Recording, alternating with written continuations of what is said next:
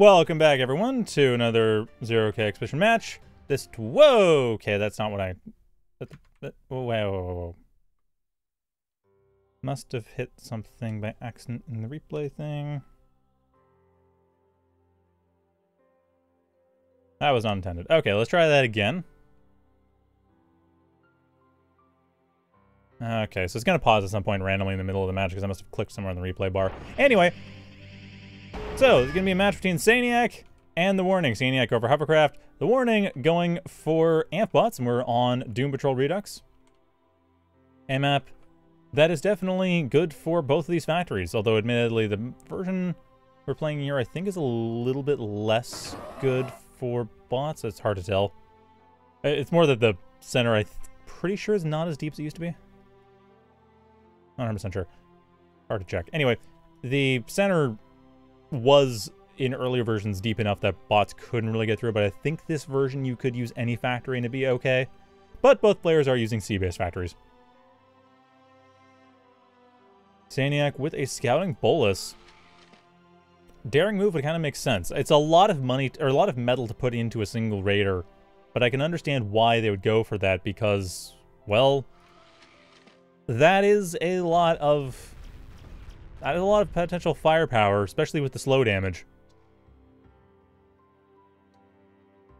And it is a tough scout. Like, definitely is going to be a lot better at getting in and getting out than a dagger would be.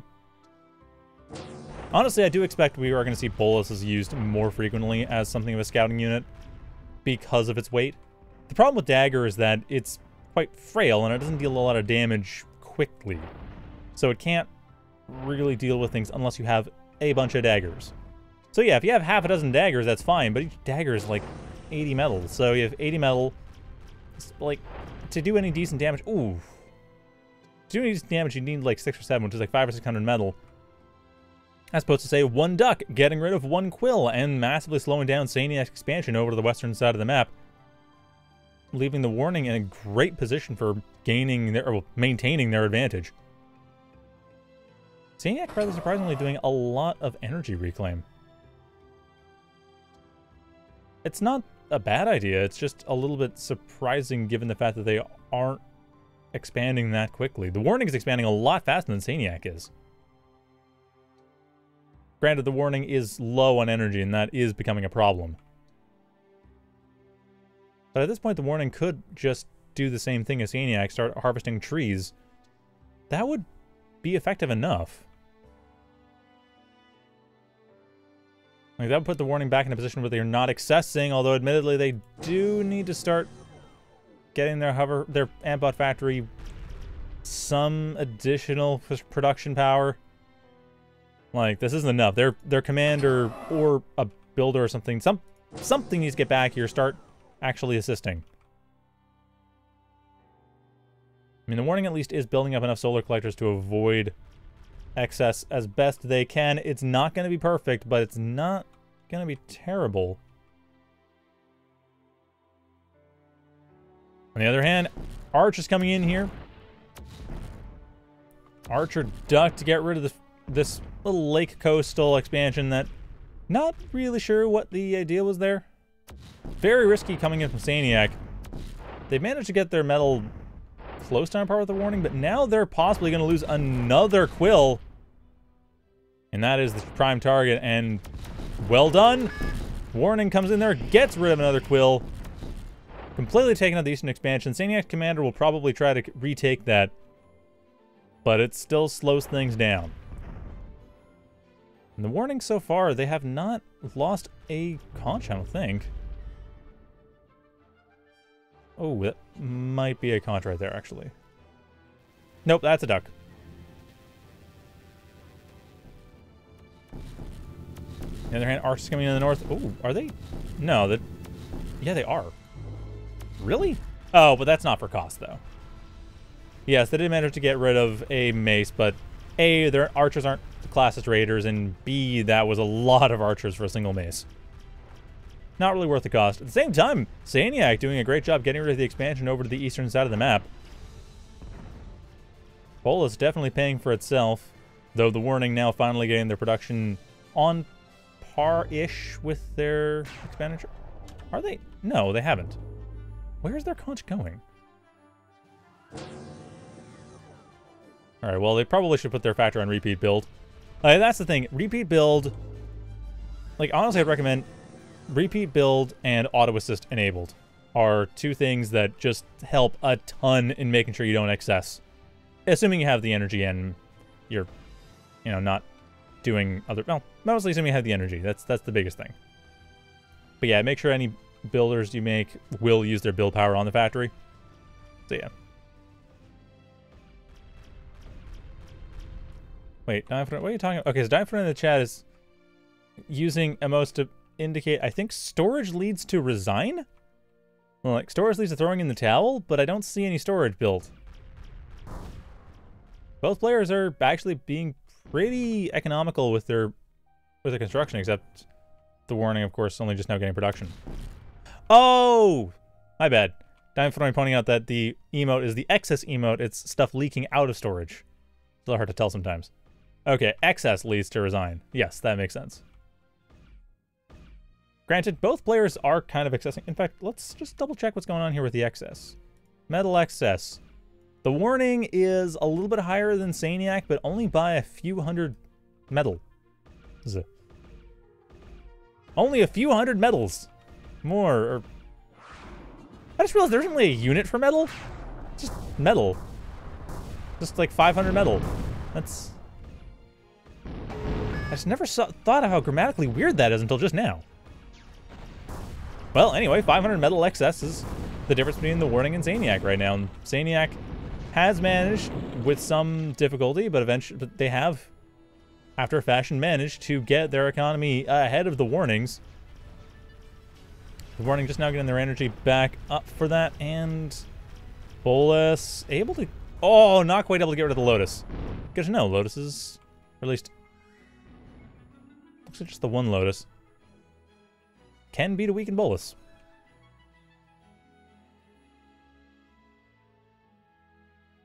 Same time, though, boys coming into the lake, and not a whole lot in place to stop them. I mean, they are skirmishers. They are basically going to be roughly the same range as the Scalpel. Doing roughly the same job as the Scalpel. Getting quite a few hits in, though. Now they have the lake taken over. TheWarning can just... So TheWarning at this point can easily take the western side expansion. psaniac will end up with a lower amount of metal, and then from there, it's not too hard to break into the main base. psaniac has switched over to tanks, however, or added tanks to their factory roster. This is extremely risky. I think this actually is going to lose them the game. Just because of the fact that now, as soon as this has been spotted, TheWarning realizes, oh, hey, wait a sec. My opponent is splitting their metal into a bunch of different units. I can just go ham. They don't have an army at all. They spent all their metal on additional factories, and now splitting the income between two factories. Like, there is not really a whole lot of risk, just push in and attack. And that's exactly what they're doing, taking out the Cyclops that has been constructed. Well, it's damaging enough, there's not much point in keeping on with that. Wow, 5 boys basically taking the game just because of the fact that they realized, hey, you know what, there's nothing here to stop us. Unfortunately, now there is something there to stop them. Granted, it's not doing a great at doing it for cost, but of course this is in psaniac's base, so whatever dies is going to be psaniac's reclaim.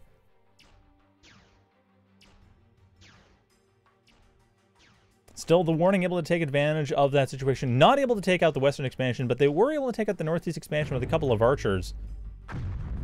And they are also able to get their metal economy up quite a bit. Setting up an Amphbot plate. Hey! I don't think we've seen a plate in a replay cast yet, but there it is.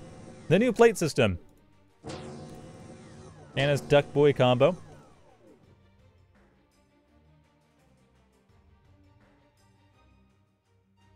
Oh, and that boy did take out the Stinger. So with that, there is still a Cyclops that is setting this up.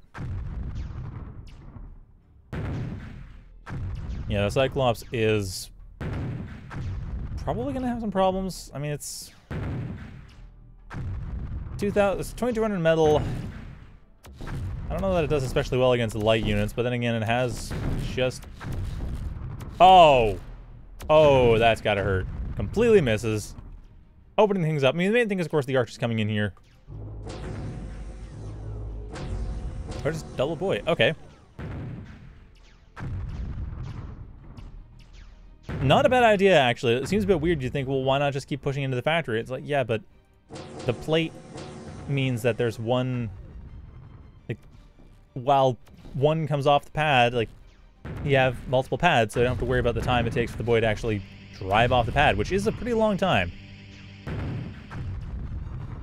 That being said, this entire time, psaniac has managed to rebuild their economy, and now they are in a position where they are still kind of ahead of the warning, and turning this tank gambit into quite the powerful strategy. I mean, it was risky at first when the Cyclops was first being produced. The boys definitely came in at the right time, but unfortunately they didn't manage to take care of the factory or take care of the commander. So psaniac now is able to turn this around, meaning the warning has to fight back against two fully built Cyclopses.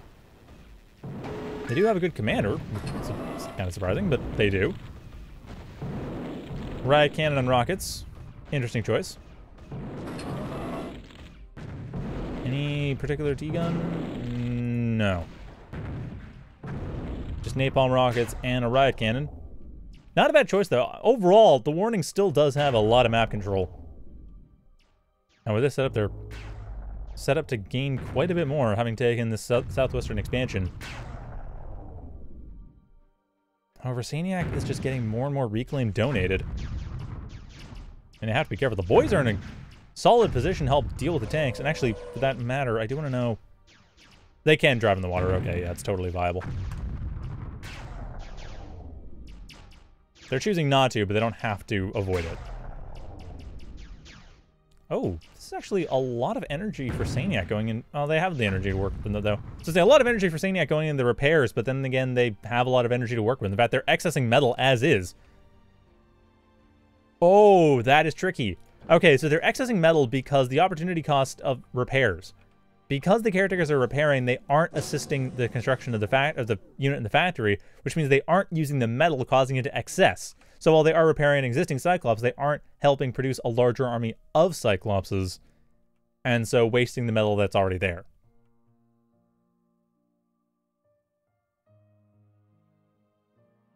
Okay, Dying Flying pointing out in chat that the warning has only managed to really deal with their excess by morphing the commander, while psaniac put their excess into units. So while it was a bit of a risky play early on, and that Cyclops like could have been destroyed, the fact that it wasn't does put psaniac quite a ways ahead in terms of army value. And the three Cyclopses are going to be tricky to deal with. Even with all these boys, and there are a lot of boys, and don't get me wrong, that's a lot of boys. 32 boys on the map. Like, how many are here? 20 just right next to the Cyclopses. That's not nothing. Now, if you do the math on that, that's 150 on the Cyclopses, what, 10,000 health? 12,000 health? 12,000 health. Yeah, so that's 3,000 every cycle for all of them. It's not nothing. But at the same time, the Cyclops is still fast enough that it really doesn't care. Just gonna go, you know what? Nope, I'm just gonna keep going. Although on the other hand, the second Cyclops is in a reasonably good position to be countered. If the boys came around, but no, the boys just chasing that first Cyclops into the corner, which I guess gets rid of it, but now the warning has no units to deal with anything psaniac throws at them. And psaniac, setting up a cornea, probably gonna morph that into an iris. And then, yeah, there's the morph. Now we get cloaked snitches coming in, and that'll just be used to get rid of all the boys. Or boys, or whatever. I'm trying to remember which way I pronounced it that really annoyed people. Because now I'm pronouncing like 3 different ways. In the same sentence. Boys, boys, buoys. I think it was boys was the way I was doing it before.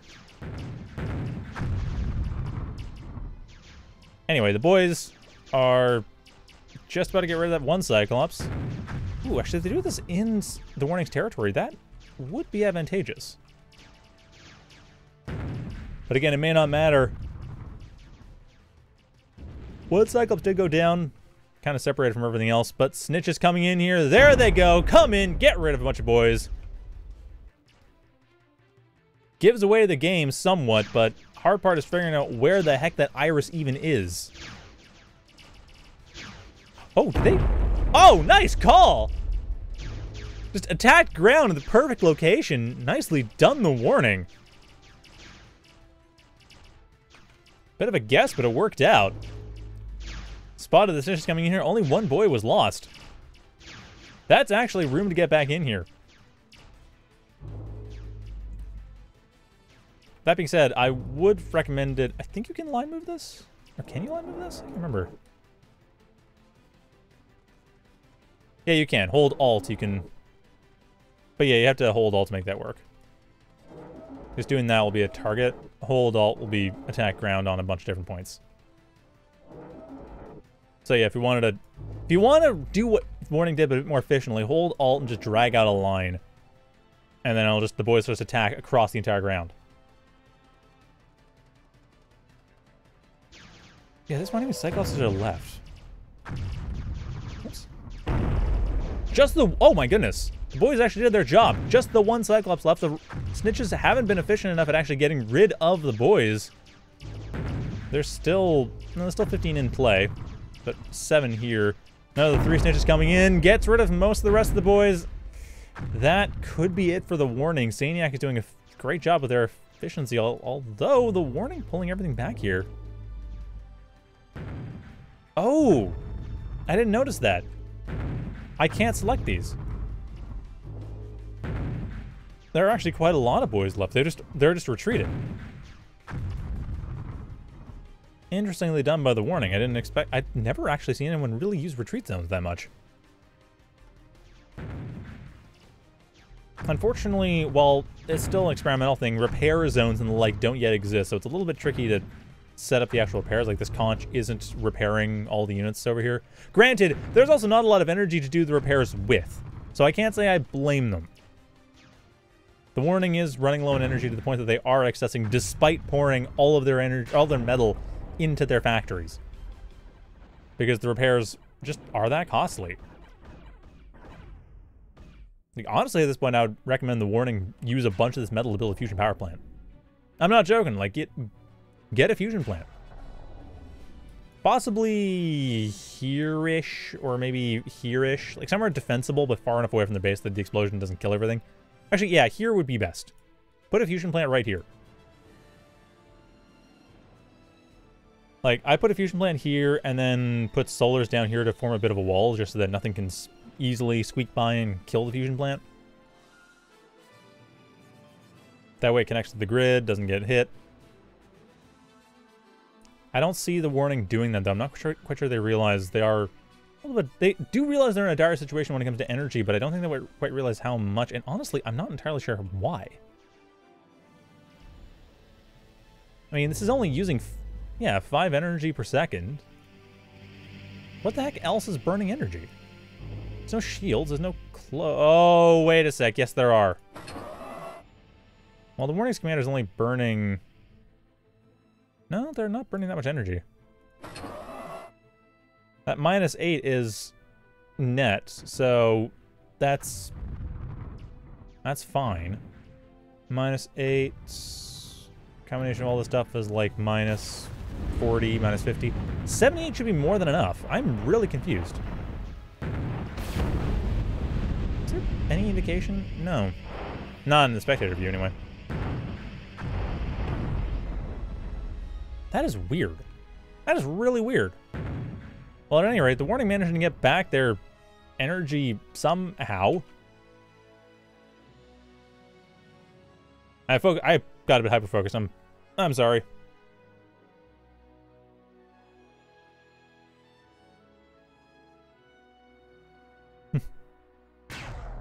Yeah, people pointing in chat that Psaniac doesn't really have enough units to stop the Warning, and the Warning is not really worried about being raided. They're just setting up an army to go in for the kill, which honestly, I'm actually really impressed. That displays a lot of discipline. It's often really hard to avoid the temptation of just going in consistently with units and and instead holding back and trusting that you're outbuilding your opponent. But the Warning has clearly realized at this point that psaniac has invested so much into single heavy units, and so many of these heavy units have died, that the Warning can really just afford to hang back, build up their territory, get their economy really strong, build up their army, and then go in for a single big attack. Like, the Warning, they are very disciplined. That is an amazing skill to have. Like, that level of game sense and discipline is key. Now, granted, I haven't seen enough of the Warnings play to know whether or not that is truly game sense or just hesitation. Like, the trick is knowing when to do it. Sometimes you have to attack consistently. Sometimes you have to raid a lot around the map. And sometimes what the Warning is doing is best. And right now, what the Warning is doing is a good call. Though psaniac's starting to pull a bit ahead in terms of metal income. Like, there's a really easy raid spot here over the western side of the map, which has not been taken. And these snitches are starting to become a bit of a thorn in the Warning side. They're losing a lot of boys to snitches. Despite that earlier clever use of attack round, it is still just consistent use of snitches. More attack round coming in. The snitches were spotted, but it's not enough. That's it for the boys. They're done. Yeah, they're done. Ducks are coming in instead as the replacement, which... Oh man! psaniac just got all the value in the world without one snitch. Oh, that has gotta hurt. The Warning, you are line moving. I don't... Okay, it's just that your units are close enough the snitches can take care of them. I take back what I said regarding patience. I mean, okay, not patience so much as just game sense. The fact that the Warning is not attacking, people pointing in the chat that Warning is not raiding this western side of the map. And yeah, that is becoming a problem. The Warning is clearly, they have become, like, while they are being a bit patient in terms of army size, they're impatient in terms of how they're trying to win this game. They aren't going in for the raids. They aren't trying to, like, the thing to do, especially before they lost, like, 60 ducks and 20, 30 boys to snitches, and snitches alone. The thing to have done, and it may be too late now, would have been to... Although Commander does go down, that's not bad. But the thing to have done would have been to attack the western mexes, and then attack the eastern mexes, and then maybe go around the back and take some of this stuff out as well. Like, kind of hit the edges and slowly make thinner and thinner circles into the main base. That way, psaniac simply cannot rely on these outside expansions to provide them the resources needed to keep going against the Warning. Because now, between the reclaim and the fact that the Warning lost a ton of units, like between the reclaim and the attrition, psaniac has pulled way ahead in a game that they were dead to rights lost on. Like, it was over. The Warning had it. They had the army size advantage. They had certainly the mobility advantage. psaniac could not counter them blow for blow, and it still really can't counter them blow for blow when it comes to any kind of raiding or territory control. But the Warning simply isn't contesting the territory on the western and northeast side of the map. They're not contesting the outskirts of psaniac's territory, and psaniac cannot defend those. That's just not going to happen. psaniac's units are too few and too slow to be able to do anything about raids anywhere on the map outside of the main base. psaniac's only defensible position is their main base, which, luckily for them, is the only point the Warning is actually paying any attention to. If the Warning attacked anything else, psaniac would be hooped.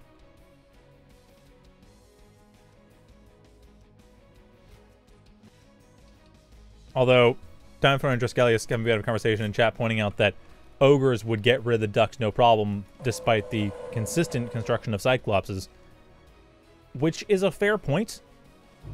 But considering the productive capacity that Warning has, I don't think it's relevant. Like, yeah, ogres would get rid of the ducks, but then boys would just come in response. Oh, that being said, the Warning has clued in that taking this side mechs cluster would be a good idea. This, I don't know, those psaniac, they still have so much reclaim to work with. The donations from all the ducks and boys that died, I could see psaniac using that to carry them to a victory. Because, yeah, the cyclopses aren't great at dealing with the ducks, but that's what the snitches are for. The snitches get rid of the ducks. Well, they would. When they're iris cloaked, they get rid of the ducks. The Cyclopses are there to get rid of the main base. And that is what they're going to do if nothing stops them. And it doesn't look like anything is going to stop them. And these ducks, see, this is where the ducks should go in from a flanking position, take up a line here, and then just move in consistently across the side. Or they could have been split in half, and half them went over here, half them went over here. That being said, the Cyclopses are getting in a little bit of an awkward position. I don't want to say they're trapped. I think they'll be fine. The Ogre's already here. Snitch is already here. Not a whole lot. Like, these ducks are going to suffer massive losses, even if they do kill the Cyclopses, which is a little unlikely. Although, okay, one Iris does go down, but at the same time, half a dozen ducks follow. One Cyclops goes down, maybe a second. Yeah, both Cyclopses do go down. Ooh, psaniac might have just thrown the game away right there. The snitches are still in play, or a few snitches are still left. Oh, this is where the... Alright, there we go. That is where the replay stopped. Alright, now we're going to continue. Oof. Well, lobsters... I feel like those were bait more than anything. Wait, the warning. Don't tell me you're going to throw in the towel right now. What? Really? I mean, clearly they had some strategy to work at this, but they were winning. Like, seriously, metal used, 4K higher. Metal excess was way lower. The psaniac was actually accessing a ton of metal. Army value was neck and neck. Total value was absolutely neck and neck. Economy value was a little bit lower for the warning. psaniac had more in the way of energy infrastructure. Again, they had fusion plants, which I think the warning really should have built. Other value, yeah, the warning had their commander. The warning was less efficient in combat near the end, but mostly just snitches were really well placed in the last quarter of the game. But that's about it. Even with that, the warning was still just about neck and neck when it came to army value, and could have easily raided out the sides of psaniac's base. But then again, half an hour, that is a long game. I'm not going to say I totally blame them. It's just, they were winning. I think it was the warning that requested this, and it's like, well, the one advice I'd give you is don't throw the game away when you are in a good position.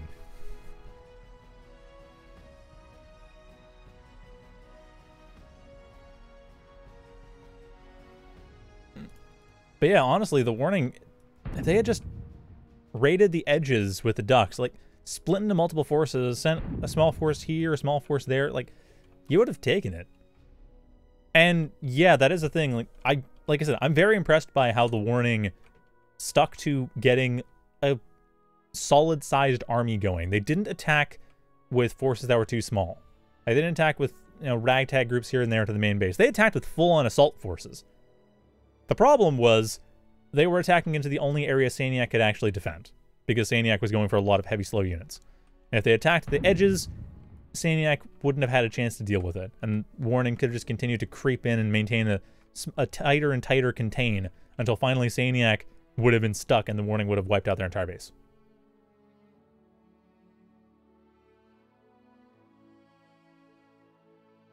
So yeah, that was a weird game. Anyhow, the next game is going to be between Made Honestly and Masper, a couple of players I've never seen before and hopefully aren't going to be too put out by being on stream. I don't know if they are even aware about this. But it's also on one of the new maps.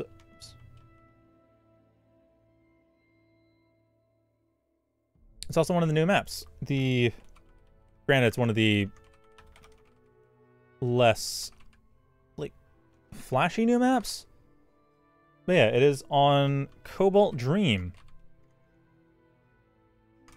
which is kind of an alien desert red comedy type thing. So we'll check that out in a sec. So stay tuned for that. It'll be up in a couple minutes. And I just realized I should have said Dune Patrol. All right.